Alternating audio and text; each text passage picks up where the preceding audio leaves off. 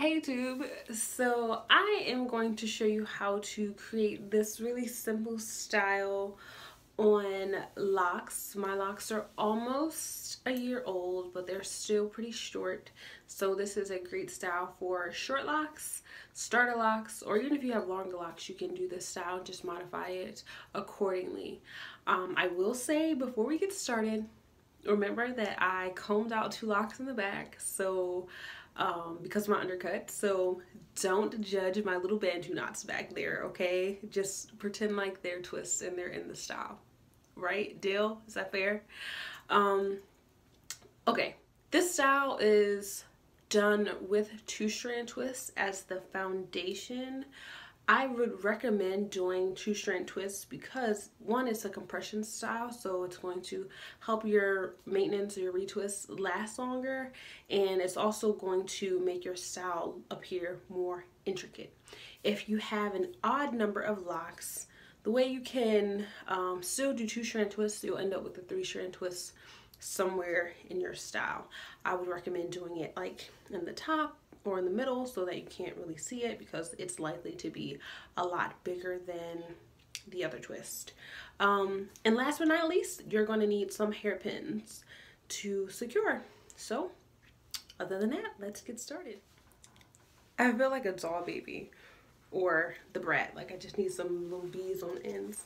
Like what? But anyway, so like I said, this is done on 2-strand twists as your foundation.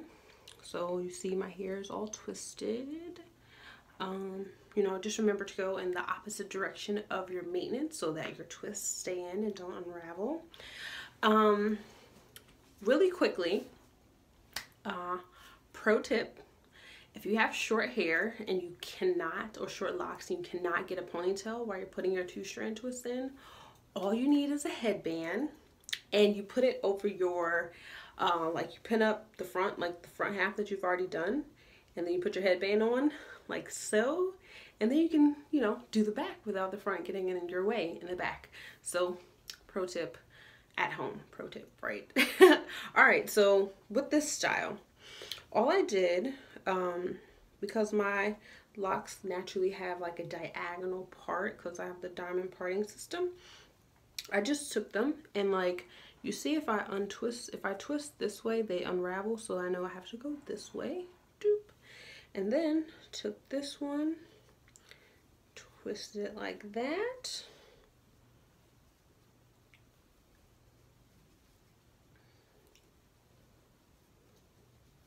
And you see this is shorter, like this is short here, but don't worry.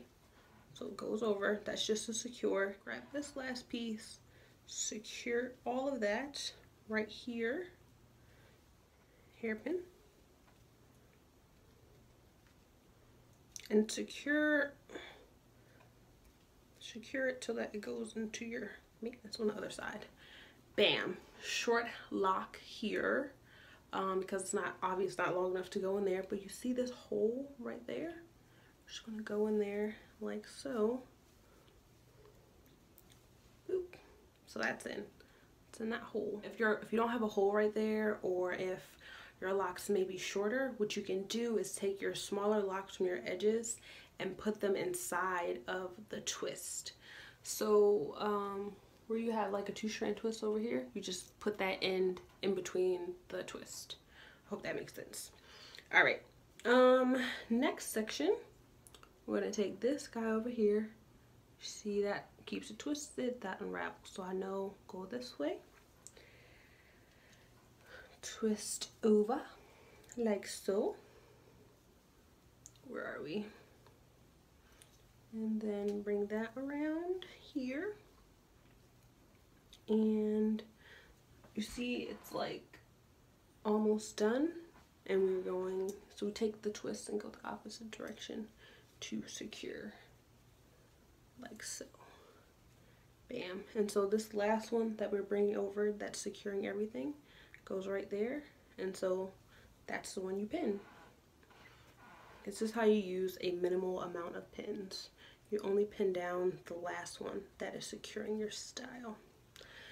And you have the last little one here. I'm going to put it kind of in the same spot as before. through a hole. So that's secure. So now we have the foundation. Like, this is really the gist of the style, right? Because again, the locks are short. So in the back, all we're going to do is like the ones that are dangling. I only have a couple because my locks are thick, but if you have a lot, all you're doing is pinning them up like this. Well, that's all I did for this style. So let me show you the back. Again, don't judge my little baby bantus, okay? Don't judge them.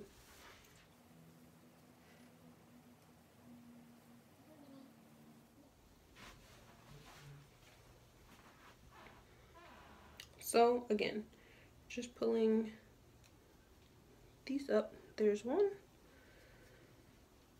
there's two, three, and then you can again try to overlap as much as you can so you only have a little bit to secure. Oh, it's not staying. Alright, so I'm going to secure these first couple, hopefully with one bobby pin. Okay. Now I'll get the last couple up.